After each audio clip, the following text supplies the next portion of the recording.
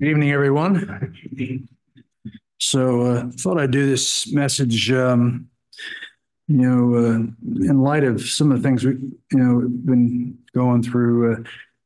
As you know, I'm with the Associates for Biblical Research, and we have an important decision to make by way of our archaeological dig. Just give you a sense of the thing. Associates for Biblical Research. It's been around since 1967, and they run the largest archaeological digs in the world. And we've been doing that for a number of years. Our own Gordon Franz was the lead archaeologist for that organization. He was on the dig that found the oldest copy of Scripture ever found until recently. And the largest dig in the world last year, and for a number of years, has been at what the Israelis call Shiloh and what you would know as Shiloh. Now, what's the significance of Shiloh in the Bible? Well, it's pretty significant. It's where the tabernacle stood for a few hundred years during the book of Judges. And so ABR, Associates for Biblical Research, we have an important decision to make because Shiloh on your map, in your Bible map, is due north of Jerusalem. And you have to go by a town to get to Shiloh. The town is called Ramallah. Ramallah is the capital of the West Bank. It's where the Palestinian Authority is located. And you're in the West Bank. So it's not like you can exactly call up the local Israeli policeman and say, we need your help here. You're in the West Bank. And for the most part, we've been digging there for a number of years now, and we haven't had too many difficulties. We have a pretty good relationship with the Palestinians, pretty good relationship with the Israelis. Most of our food comes from the Palestinians. Our bus drivers are Israeli. And hotels we tend to stay in are Palestinian, but the Israeli government really has been real good to us. So think about this. We've got about 200 people who are scheduled to go over to Israel in about 2 months. And a number of them are her age, Hazel's age. And they're not quite as old as Angel, but they're Hazel's age. And I don't know who's older between there. Are you older? You may be older. He's older. Yeah. So what do you do when you're thinking about sending 200 people over and maybe 50 of them are college kids, and you're putting them into the West Bank?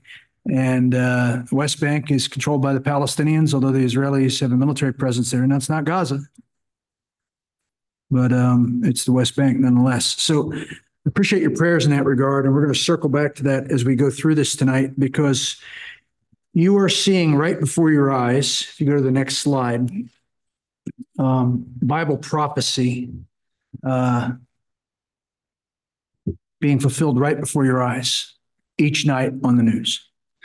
I remember when I was a kid, I first got saved, there was a book called The Late Great Planet Earth by Hal Lindsey. And Hal Lindsey had certain things he said would be indicators that you were drawing close to the time of the end. You'd see the European Union coming together, where they'd start to be a centerpiece of thought in almost a move to replace the United States. And you'd see East Germany and West Germany come together, and you'd see a number of different things. And of course, a lot of those things have already occurred. But let's just set this up, because the clock by which the world operates, the clock that governs in the affairs of men, is Israel. If you want to watch where we're at in human history, watch what's going on with Israel. And I think perhaps the best indication that we've drawn close to the return of the Lord, and we believe in the rapture of the church to be followed by a 7-year tribulation, and then ultimately the second coming of Christ to the earth, and then a reign of his for 1,000 years before we enter the eternal state. But part of what occurs before the tribulation can take place is that Israel must be in the land again. It's the whole focal point of the tribulation. So Hosea 9:17, Hosea is writing about 800 years before Christ, or in the 700s BC, 8th century BC. And he writes this under the inspiration of the Holy Spirit: my God will cast them away because they did not obey him, and they shall be wanderers among the nations. If you want to read about pathos We start using terms that are sophisticated terms, right? Pathos, this move of emotion and sorrow and grief and pathos. Read what the prophets write about God's thoughts towards Israel as he longingly but sorrowfully knows that their judgment is coming and he's going to turn them over to the Gentile nations. And there's a short-term judgment, and then there's a longer-term judgment that comes. We know that eventually the northern kingdom of Israel was carried off into captivity, 722 BC by the Assyrians. The southern kingdom of Judah was ultimately carried off into captivity at 586 BC by Babylon. You want to know dates. You can't be a good Bible student if you don't know dates. By the way, little thing for you to remember. If you want to remember when most of the prophets show up, they show up in two clusters in the Old Testament. About half of them show up at the time that Israel's getting ready to be carried off by Assyria, right before, and about half of them show up at the time that Judah is being carried off to captivity by Babylon. And why is that? Because God is a God that's not willing that any should perish, and he's trying to get a hold of his people. Repent. Turn around. This doesn't have to occur. Time again, you see these southern kings of Judah. God says, look, there's a judgment coming. But you know what, Josiah? Because you're faithful to me, I'm going to hold it off a generation. And basically the same offer goes to his son. But anyway, this prophecy of judgment coming to Israel goes back as Israel turned their back on God. And then you get one of the most ominous passages as we click to the next slide.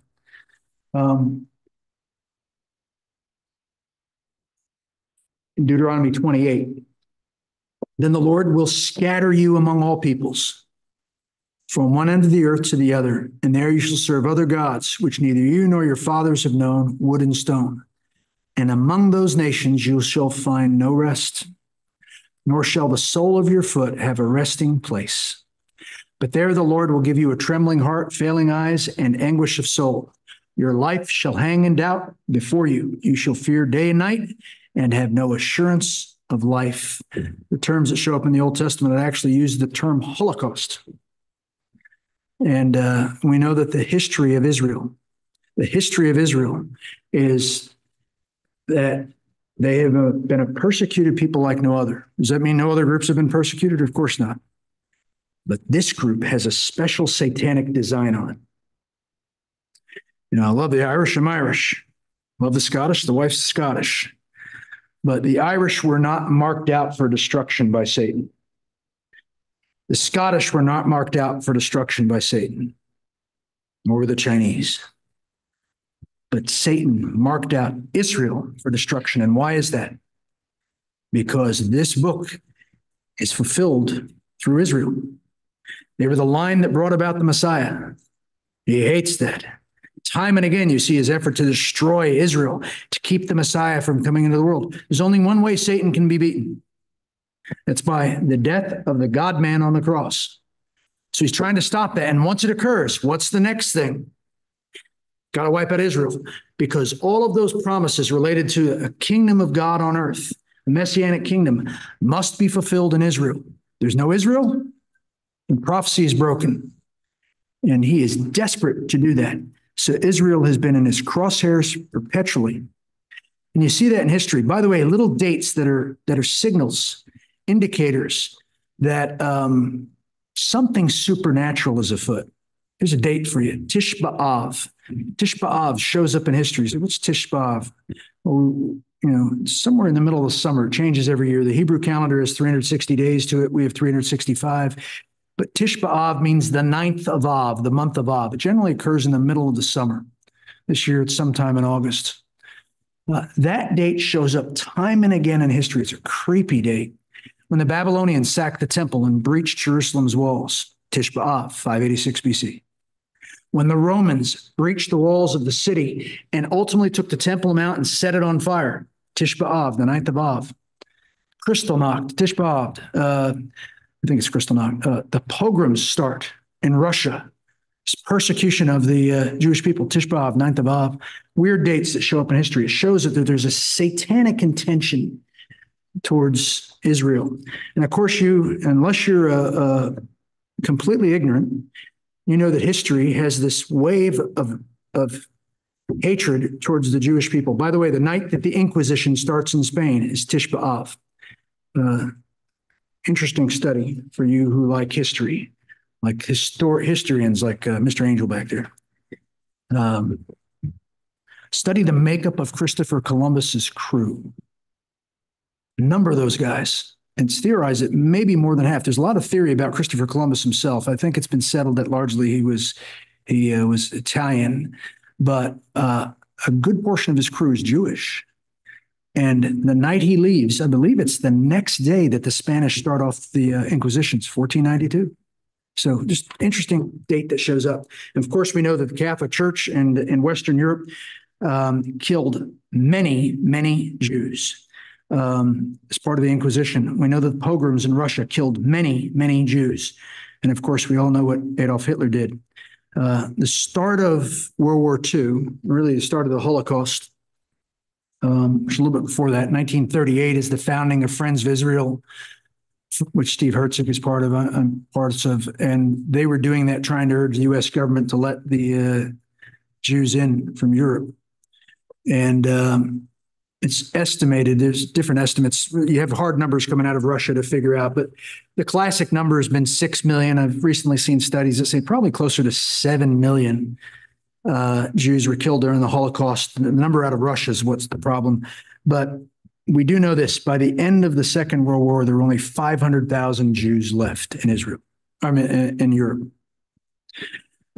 So indeed, that prophecy of Deuteronomy and many other prophecies have been fulfilled before our eyes over history and in recent times. Go into the next passage. And then you have this promise that Jeremiah gives.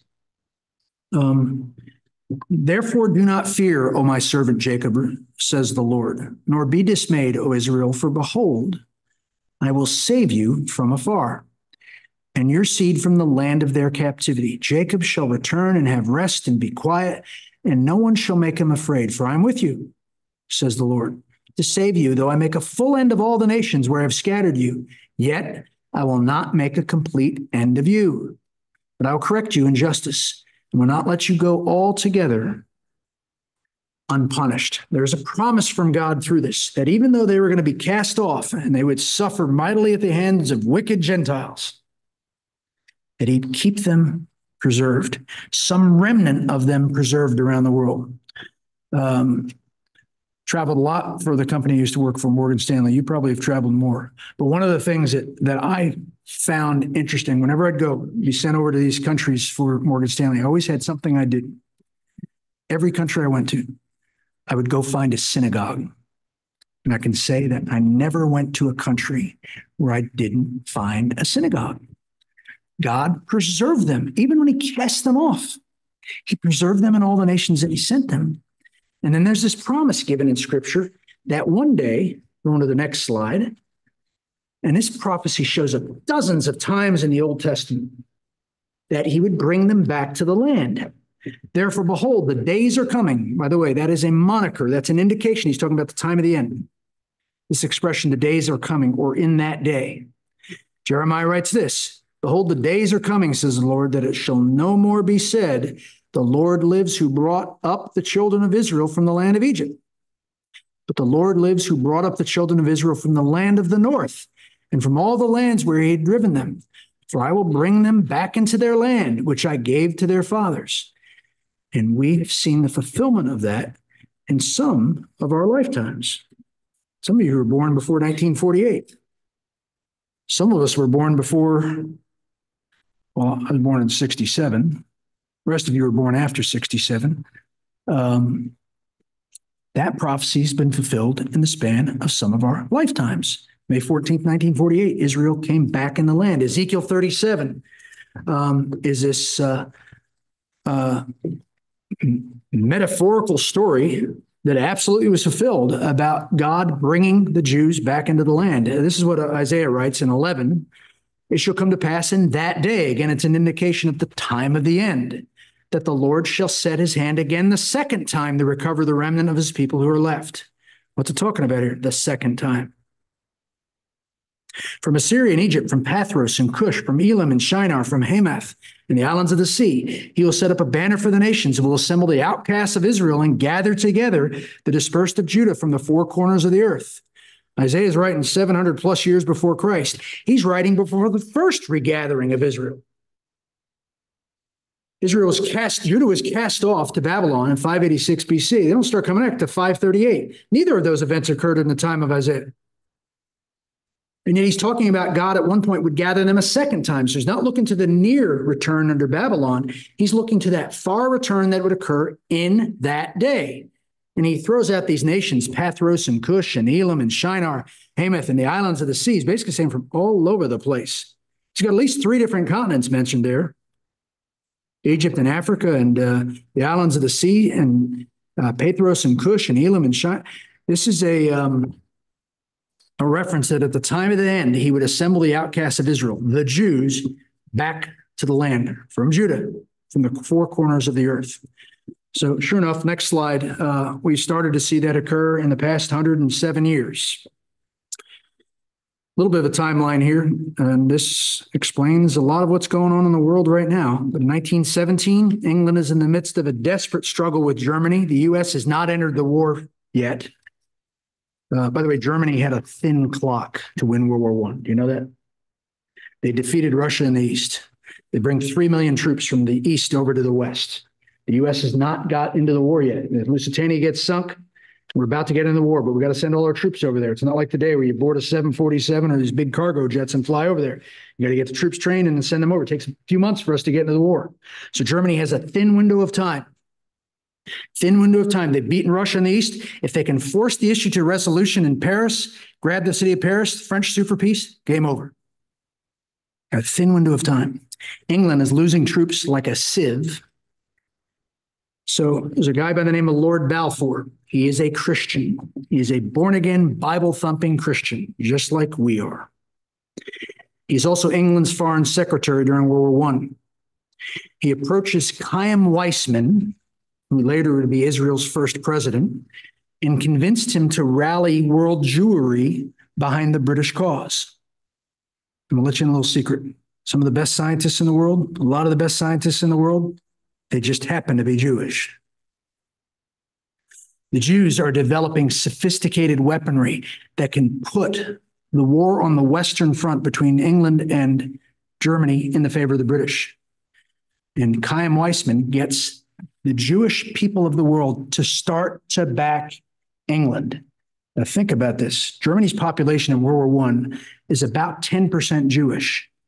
Do you know that about 20% of their army is Jewish? So think about this. It's insane. Hitler, 20 years later, they're arresting Jewish officers who won the Blue Max and the Distinguished Service Cross, or the highest awards that Germany gives out to its soldiers, and many of them are won by Jewish troops during the First World War, and they're arresting them 20 years later.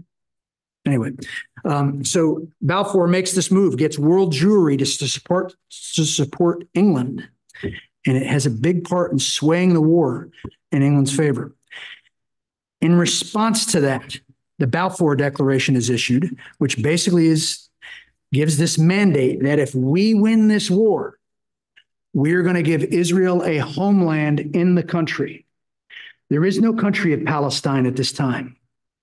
There is no country of Saudi Arabia at this time. There is no country of Iraq at this time. There's no country of Yemen at this time, or Oman. There's no country of Finland at this time. There's no country of Czechoslovakia at this time. There's no country of Hungary at this time. All these nations come out of World War I. And what the British do is they say, we're going to give Palestine for the Palestinians and Israel for the Jews. You know who owns all this territory at this point? The Ottoman Turks. And who did the Turks side with? Germany. So when the Ottoman Turks lose World War I with Germany, guess what happens to their empire? It gets carved up. It gets carved up, and these nations are founded. Iraq is founded, and Jordan, what they call Transjordan, is founded. And this little sliver of land that was to be the Jews, all ruckus breaks up. So the British follow through on all these other commitments, but not with Israel. By the way, were there any Jews in the promised land or in Palestine at this point in history? Tons of them. Tons of them. Don't get this idea in your head that there were no Jews there till World War II in 1948. There's always been a Jewish presence in Israel. Always been a Jewish presence in Israel.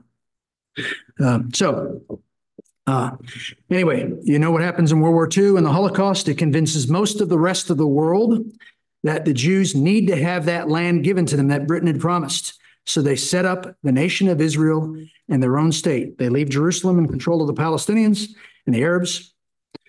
And the United States leads the way in voting for the establishment of the nation of Israel. Next slide. So the state of Israel is born, and basically you want to understand that people start to flock to Israel. Between May 15th of 48 and the close of 1951, 684,201 Jews returned to the land. 121,000 Jews from Iraq returned. 37,000 Jews from Bulgaria returned. 30,500 Jews from Libya. 103,000 Jews from Poland. By the way, how many Jews are left in Poland after they return? Less than 50,000. You know how many Jews there were in Poland at the start of World War II? 2 million. It's only 150,000 left at the end of the war. Hitler took the rest. Romania, 118,940 returned. Yemen, 47,000, or virtually the entire Jewish population, save for 2 synagogues from Yemen, returned by 1951. And the story can be told over and over and over again. Next slide. Continues on. By May of 1973, the population had risen to 3.2 million, vast majority of which were Jews, most of which are Jews, 75%. Incidentally, what nation has the most Jews in the world right now? It's Israel. Recently, Israel passed the United States. Israel has about 6.4 million Jews. We have just about 6 million Jews. You know what the next country is after us? Way, way, way, way behind us? It's France. About 100,000 there. It's really the U.S. and Israel make up the most of the world's Jews. Now watch this. Look at this next slide. This is your nightly newspaper. Zechariah 12, 2 and 3. Zechariah is writing a few, 450 years before Christ. Behold, I will make Jerusalem a cup of drunkenness to all the surrounding peoples when they lay siege against Judah and Jerusalem. And it shall happen, there's that expression, in that day, the time of the end, that I will make Jerusalem a very heavy stone for all peoples. All who would heave it away will surely be cut in pieces, though all nations of the earth are gathered against it. It's Jerusalem. It's all about Jerusalem. The expression that Hamas used, and unfortunately some very ignorant Westerners picked up. You watch the protests down at Columbia or the ones in and around college campuses. The expression that was used was from the river to the sea. Hamas said from the river to the sea. You know what that means, right?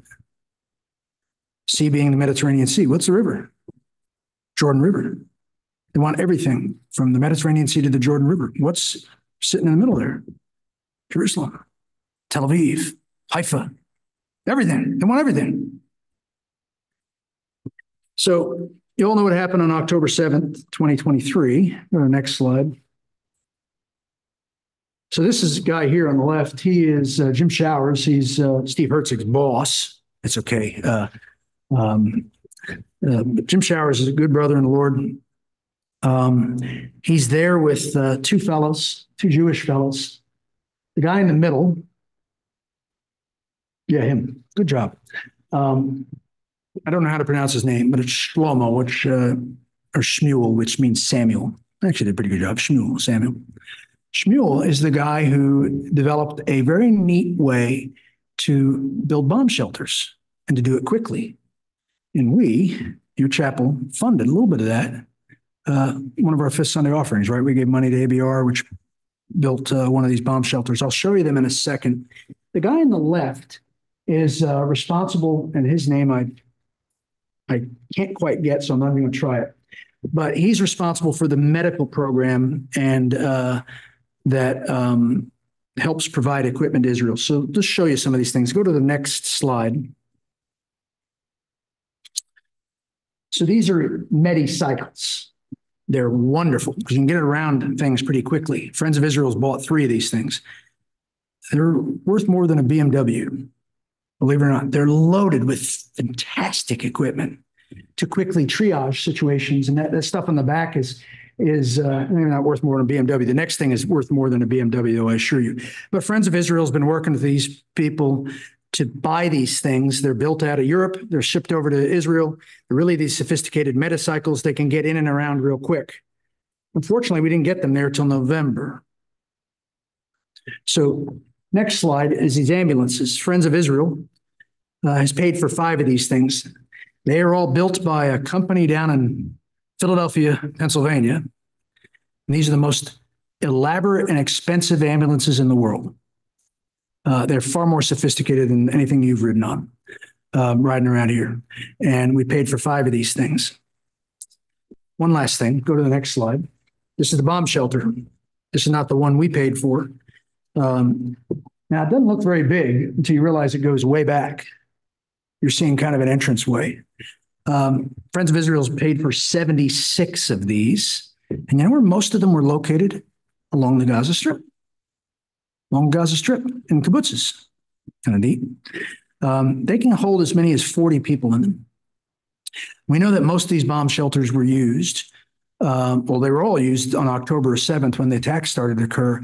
Israel sent a thank you note to Friends of Israel because they say that those bomb shelters saved 2,000 lives that day. Do you know what's inside every bomb shelter? Isaiah 53. Just a quote, Isaiah 53 is in every bomb shelter from Friends of Israel. You do this stuff, you're trying to build credibility with Israel to get them to think you care about them. You want them to know you care about them because you want them to know you really care about them far more than they know, because you want them to meet the one who died for you and died for them too. So anyway, go to the next slide. This is Genesis 6:13. This is one of those creepy things. God said unto Noah, the end of all flesh has come before me, for the earth is filled with violence through them.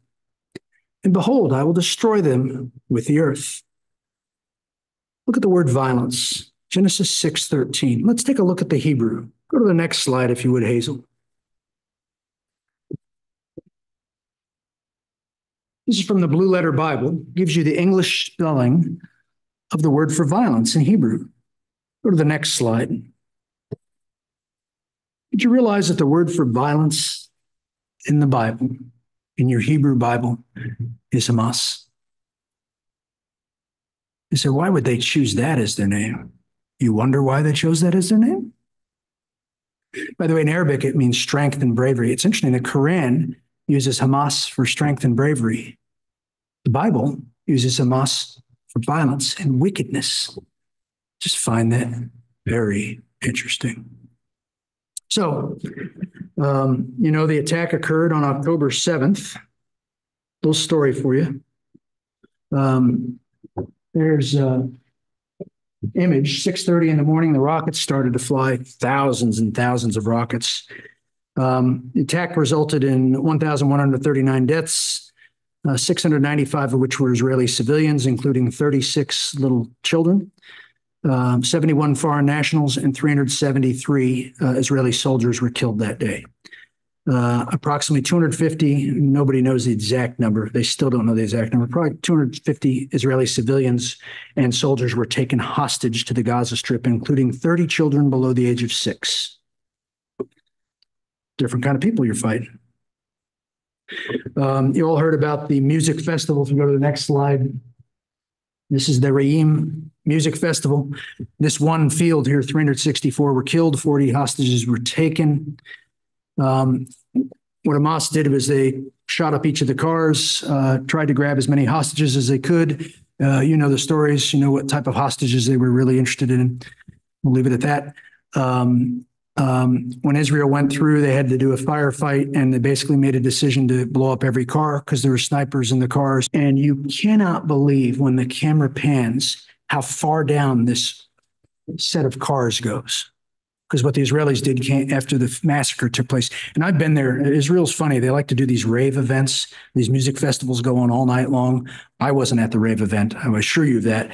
But they're holding it across the Sea of Galilee from my kibbutz that I was staying at. And he wanted to get up and say, "Can you turn the radio off or whatever you're doing off?" But these things go on all night. They were a sit-in target. Anyway, if you go to the next slide, this just gives you a sense of how far down all the cars were that ended up having to be destroyed. It's like that little blue car is saying, "Get me out of here," right? The rest were all torched. Anyway, keep going. Big thing that the Hamas did was they went after the kibbutz, and they targeted foreigners. They don't want foreigners to be there. And they really made havoc on the kibbutz. So this leads me to the story I want to finish with. And if you go to the next slide. So this is a lady who is responsible for the call center, the 911 call center that's in the kibbutz area, the southern part, right along the Gaza Strip. Now, I've since clarified this since earlier in the night, but so Friends of Israel and Friends of Israel is an interesting organization. Steve Herzig, he was commended by one of the assemblies. It's always had assembly board members on it. We started this thing. Kind of drives me crazy. We lost it somewhere. We started this. It was assemblies in the Philadelphia area that started Friends of Israel, along with some Baptist groups and some PCA type groups. And somehow we lost control of it. That's okay. It's a wonderful organization. And now the assembly guys are back on the board and have a lot of influence over it. But one of the things that was done 15, 20 years ago was a lot of money was put to set up assemblies. And they're really Bible churches. They're not assemblies like we have, but Bible churches in Jerusalem and Rehovot, which is south of Jerusalem. Now, why I mention this is when you hear of evangelical works in Israel, let me tell you something. They're almost always amongst the Arabs. The Arabs are far more responsive to the gospel than the Jews are. It's just a fact. But these two assemblies, they have somehow hit on something with younger Jewish people. And there's hundreds of Jews who were born in the land, Israeli Jews, that have gotten saved. And they're all in the military. They're all working these 911 call centers. They're required if you're right now, Angel and John and, Ramos would still be in the reserves, but Angel and John would probably, you might be out of the military by now. You'd be getting ready because everybody's got to serve 2 years active duty military. Boys have to serve 3 years active duty military. And then the girls, they're done after their 2 years, but most of them stay kind of as reservists. The boys are locked into being reservists till they get old and crotchety like Ezekiel. But you're basically a reservist till you get up into your 40s. So this country is always on a war footing. So the assembly in Rehovot and the assembly in Jerusalem, 39 of them were called up to go fight this war. 39, can you imagine? Closest thing to that is Bethany Chapel. When we were fighting World War II, right? We had a number of our guys called up and went off to fight the war. Well, this is their world. Anyway, I bring this story up because this woman came out to meet our team. I wasn't on this trip. This is back in January. And she's a senior person with the call center. And this is the story I want to tell you. So she gets a phone call at 6:30 in the morning on October 7th. And her boss, now her husband is away on maneuvers. He's with the Israeli army. He's a reservist, but they're doing maneuvers in the north part of the country. So she's home alone with her two little kids, a 9-year-old and a 6-year-old. Now watch this. She's at home with a 9-year-old and a 6-year-old. Her boss calls her up and he says, I know it's early in the morning. Get yourself in here. There's something going on and you got to get in here because we are being overwhelmed with phone calls. And she goes, what are you talking? I got 2 little kids. My husband's away. I got a 9-year-old and a 6-year-old. Get in here. I'll explain everything when you get here. But let me just tell you this. We're being overrun. So now she gets in her car. She's got to drive 13 miles to the call center. And everywhere she's going, she's watching missiles fly overhead. She gets to the call center. She's got these 2 little kids. You're like, what in the world's going on here? So she brings the 2 little kids in with her. She parks them by her seat. And she says, sit here. She gives them water. And she starts taking phone calls. And the phone calls are from these kibbutz that are being overrun. And she's having conversations with these people who are in these kibbutz. And one of the first phone calls she gets 2 calls right off the bat. One is from a little boy who's 9, who's got his sister who is 6. She's got a 9-year-old and she's got a 6-year-old, right? Little boy's sister, I think mommy and daddy have been shot. And I think my older sister has been shot. What do I do? So she says, okay, here's what you're going to do. You're the man of the family now. So what I'd like you to do is I want you to go into the closet. Think about the quick thinking, right? I want you to go in the closet, take your sister and pile a bunch of clothes on her. Then you go in that same closet, you pile a bunch of clothes on you. And no matter what, don't say a word. No matter what happens to your sister, no matter what happens outside, don't say a word. She goes, I'll talk to you. I'm not going to talk to you because if I speak, they'll hear, but I'm going to be with you the whole time. So she's got that call going on while another call comes in. It's a technician. It's a medical technician who had been training with him, 21-year-old girl. I don't know how old you were, 22? So about her age. Technician, she's a medic. She says, I'm at this kibbutz. We're kind of being overrun, and I'm triaging people. Can you get an ambulance here? Now, by this point, the 911 staff is being told, there are no ambulances, there are no medicycles, there are no ambulances going. We're in a war. We're not going to endanger the ambulance personnel going into until the Israeli army stabilizes it. So she has to say to her in the calmest of ways, hang tight. It's going to be a long wait. I won't go into the rest of that story, but needless to say, at one point, she kept getting phone called every hour, and she said the girl was impeccably professional. At one point, they know that the kibbutz was being defended by 2 Israeli soldiers who were out of ammunition, but they kept tricking Hamas into thinking they had ammunition because they set off firecrackers. And Hamas was kept at bay for basically 4 hours. But you understand the Israeli army is being overrun. They haven't gotten a chance to get their act together.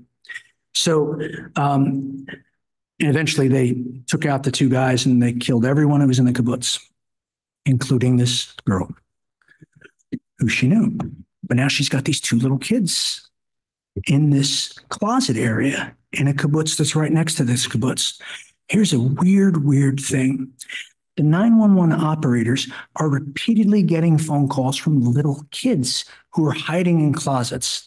And what you get the sense is that the Israeli parents were creating commotions to keep them away from their kids because so many kids were not found. So the problem with the Hamas is that they're wearing Israeli army uniforms. And they're calling out, hey, come out. We're in Israeli army uniforms. So all of a sudden, the 911 call operators are starting to realize we've got a problem on our hands because we're about to send the Israeli army into these places. And these little kids are not going to know whether these guys are theirs or somebody else's. You know how they solved the problem? Open your Bibles to Deuteronomy 6. You know what every little Israeli boy and every little Israeli girl knows?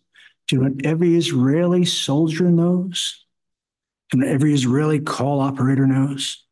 Every one of them knows this. Deuteronomy 6, verse 4.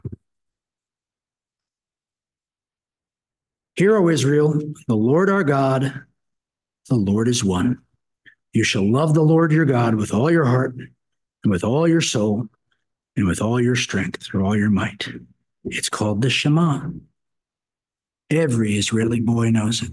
Every Israeli girl knows it. They probably don't even know what it means, but they know it. And you know what else? Israeli soldiers know it too. So the 911 call operators tell the Israeli army, whenever you enter a room, start quoting the Shema.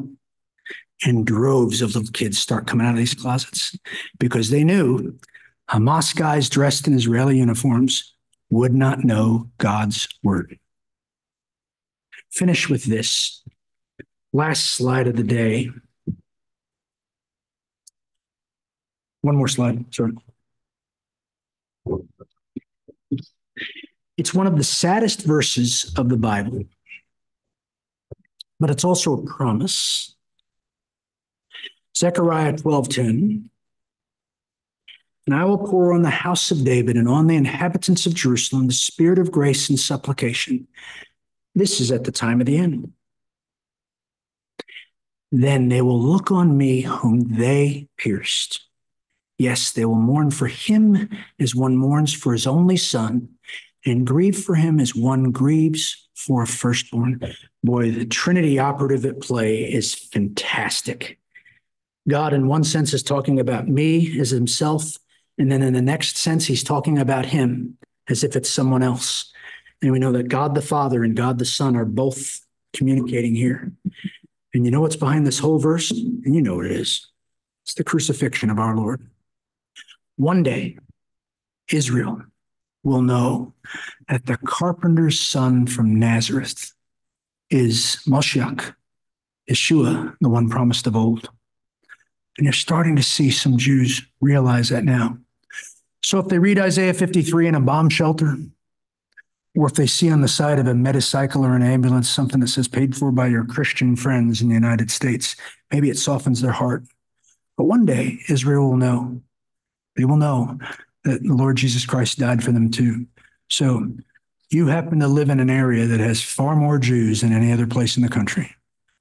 There are 2 million of them right next to you. New York City has more Jews in it than any other city on the face of the earth. I worked at Morgan Stanley on Montague Street, right by the Brooklyn Bridge. I was right next to the Jewish community, of Brooklyn. They're all Hasidic Jews. And I will tell you this, some of them do know it's the carpenter's son. They just don't come out and say it. So let's look to the Lord in a word of prayer. And thank you for listening to me. Our gracious God and loving Heavenly Father, we thank you for the nation of Israel. Father, we realize that no nation is perfect. We know, Father, that we know that you've used these people, this lineage, through which the whole world has the opportunity to be saved. Father, that you chose this small people, least of people, as your scripture says, to be the vehicle by which you would send the seed of the woman into the world, and that it was a Jew who went to the cross. It was a Jew who paid the price for our eternal sins, and it's a Jew who sits on the throne of heaven today. And Father, we realize that you are not willing that any should perish, but that all should come to the saving knowledge of your Son. So Father, as we have occasion, we Gentiles who've come from afar, we know you considered it too small a thing that just the children of Israel would know your Son as Savior. You called them even from the land of Sinim, from the east and from the west and from the north, to come and worship him, worship you. So Father, we pray that as we look at the events of history and we see lots of lies and lots of falsehoods spread around in the media, that we might understand your perspective and your way of viewing things. You care like crazy for the Palestinians living in Gaza. You care like crazy for the Palestinians living in the West Bank. And you care like crazy for the Jew living in Jerusalem and the ones living in Brooklyn too. And you also happen to have a tremendous, tremendous love for Dominicans and Mexicans and El Salvadorians and Irish and Scots and Chinese and Germans. And you're a God who is not willing that any should perish. Far be it from us, Father, that we would be a people who would not take this message of life and truth about the Lord Jesus Christ to a lost and dying world. So give us a zeal for evangelism, Father, as we share the truth of the Scripture and prophecy as it unfolds before our eyes with those around us. In Christ's name we pray. Amen.